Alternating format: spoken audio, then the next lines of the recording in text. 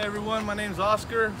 Today I'm going to show you guys how to properly release the locking pin on the tandems in order to slide the tandems to the rear or to the front to adjust for weights. Why don't you come on back and I'll show you how to do it.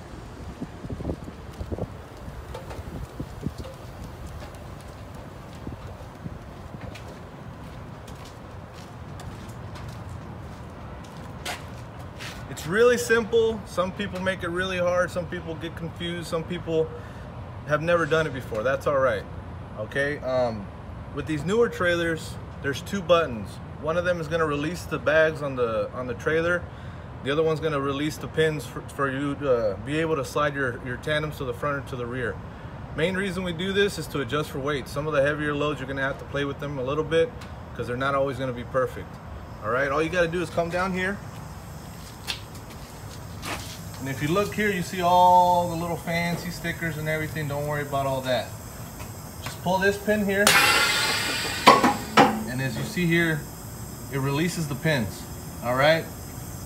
In order to apply the pin, just push the button in and it'll slide them back in. All right. Again, pull them, releases the pins. Pushing the button in,